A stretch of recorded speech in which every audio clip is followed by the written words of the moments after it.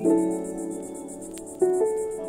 back in 2016, we had the idea to have a business here in Valle de Guadalupe since about 2012. We knew we wanted to do rental cabins, but we didn't know we wanted to do other than that. So we started building the rental cabins in 17. They started renting out in 18. I had been homebrewing since 2007, and my wife and I were at a winery here in the valley, and we were noticing people getting off the buses, and a lot of people were asking for beer. And my wife leans over to me and says, "We should do a brewery." And I think my response is, "You're crazy." Like I didn't think it was a good idea at all, even though I was a home brewer, and every home brewer's dream is to open their own brewery, no matter how big or small. But I thought it was just, I didn't think the palate was here. I didn't think the customers were here. And come to find out, as usual, she was right and I was wrong. So other breweries had opened up here in the valley. We started coming to those breweries, I want to say around 2015-16. You had one or two here. And then we just said, well, let's do it. I'm already home brewing. Let's buy a bigger system. Let's just go all in and try to make it happen. So we added the idea of the brewery to the cabin rental business here, and finally opened up February of 20. Promptly got closed down March of 20. Opened back up in June.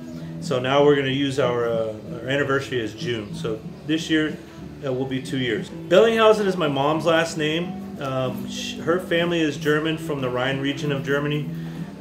We didn't have that name as the brewery name in the beginning. We didn't know what the name was going to be. We had bounced around a bunch of different ideas. My mom ended up passing away January of 2018, and we knew right away, you know what, that's going to be the name. So we put out some feelers to some family members saying, hey, what would you think about if we used the name for a brewery? And they were all 100% behind it, and they thought it was really neat. And at the same time, we were looking for a niche anyway. So we didn't want to just be another brewery that made everything. There's nothing wrong with that, but we wanted to have like a specific style. So when you come to Bellinghausen, you know you're going to get a style. And that style just happened to be German. What better way to use my mom's name from Germany to use the style of beer that came even from a lot of your Mexican beers are actually German styles as well.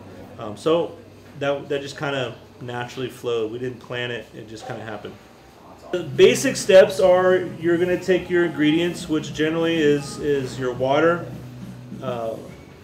grains from barley, hops, and then yeast. The kind of the flow through here is this tank here is my mash tun.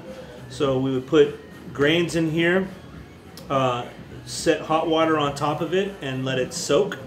And what that does is the hot water will extract the carbohydrates from the grains, and then we will transfer through valves and hoses and a pump over to the boil kettle over here, and that will boil the wort, so the unboiled syrup basically that we're making from soaking the grains makes wort, and we'll boil that typically for an hour, sometimes longer depending on the recipe. And in there you'll add hops.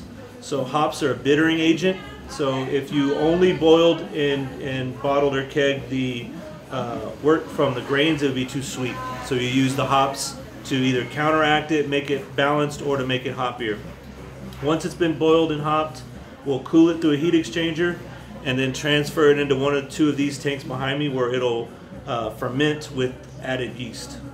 And the brew day, from the time I open this garage door to the time I can close it on this particular system, is about 10 hours. That includes preparation and cleaning and closing up. And then the fermenters, depending on the yeast I use, depending on the ingredients, depending on a lot of things, will take between 3 days to 10 days to ferment. And then we might do a secondary fermentation. We might age in place in the tank. But then overall, from the brew day to you drinking it out of the tap, anywhere from 10 days to 6 weeks. Lagers typically are much longer in fermentation because it's a different type of yeast. It ferments at a lower rate, at a lower temperature, and then they need to be aged longer as well. So lagers like A lot of your commercial beers that you'll buy, whether it's a Miller or Budweiser, or down here a Dos Equis or a Tecate, those are all lagers, and they take longer to ferment and then longer to age. So a lot of craft breweries, microbreweries will do mostly ales, which can be fermented much faster and aged much faster. So your IPAs and stouts and things of that nature are ales. Even though they have a lot more flavor typically, it takes a lot less time to make. So which is why one of the reasons they're very popular in craft breweries is that time and space is money, so the less time they can be in the fermenter, the more money the brewery can make. The fireplace directly across from me that's been here for a couple of years now was donated from a cousin up in the San Joaquin Valley, about halfway between Bakersfield and Fresno and Tulare County. It's where we grow a lot of the citrus in the U.S., especially on the West Coast. They had it on their property. They asked us if we wanted it, and we snatched it up right away. So those pieces that I know the people who gave it to me or that I got it from, those have like the most meaning. And we have several of those. There's some of the picnic tables that are painted brown and blue. I bought those and from a kit at Home Depot, but friends of mine in San Diego took them, sanded them, and painted them for us. And then they've since moved to Germany, so it's kind of neat to have those pieces as memories of them. And then there's another fireplace over here that a local found on his dad's ranch and donated it to us. Then we have another fireplace that was given to us that we actually put at my dad's house here in the valley, that it's in the wall. So we have a bunch of pieces like that. And other customers that we have that come on a regular basis that either live here or pretty close by bring us stuff. And as I create the rest of this space, I'm going to put shelves up, and they're going to be able to put their personalized mug or the glass they like to drink out of at home, and they'll be able to keep their mug here, kind of like a club atmosphere. And we on purpose don't do a very good job of advertising right now because we don't make enough beer to really push it. So if we pushed advertising and really reached out to the tours and things of that nature, then we're slammed, and then we run out of beer, and then the next weekend we have to close because we don't have any beer, and then we lose our regular customers because they can't count on us. So there's that gray area of trying to figure out how much marketing do I do compared to how much beer I can make compared to the experience that I want people to have.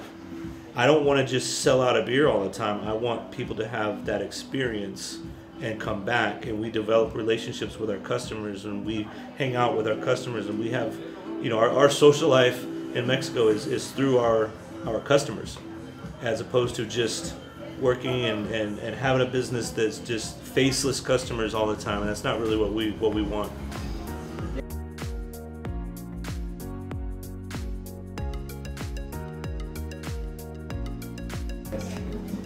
And it's good for our own sanity because it's a long day.